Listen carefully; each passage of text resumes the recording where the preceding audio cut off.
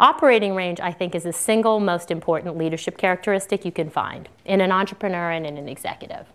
And for me, operating range is really about the ability to fly at 500 feet, and then at 5,000 feet, and then at 50,000 feet.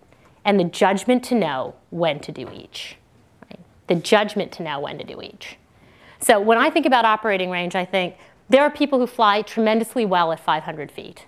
There are people who fly tremendously well at 50,000 feet, right? The unique challenge of a founder, and in fact, even I think of people in the Valley running large organizations, is who has the ability to just keep going up and down, up and down. Right? I remember distinctly when, in one of my early days at Google, sitting in an operating committee review with Larry and Sergey.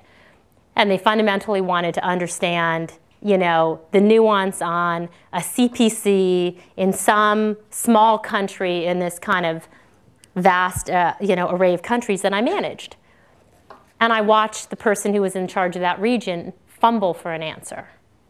And my fundamental thought was, how do I trust you to know the big stuff if you don't understand the key drivers of your business? Right? So it's great that you want to be a large executive and work for a great brand like Google. But guess what? At the end of the day, when the founders walk in and ask you, what is the difference in CPC between, this vertical in country X and country Y, you damn well better know the answer, right? This is a valley and a place driven by data, right? The same thing holds true for a founder. If all of you are founders and hope to go out and raise money, right? What is a venture capitalist looking for? They're looking for your ability to extort a vision, right, that sits at 50,000 feet.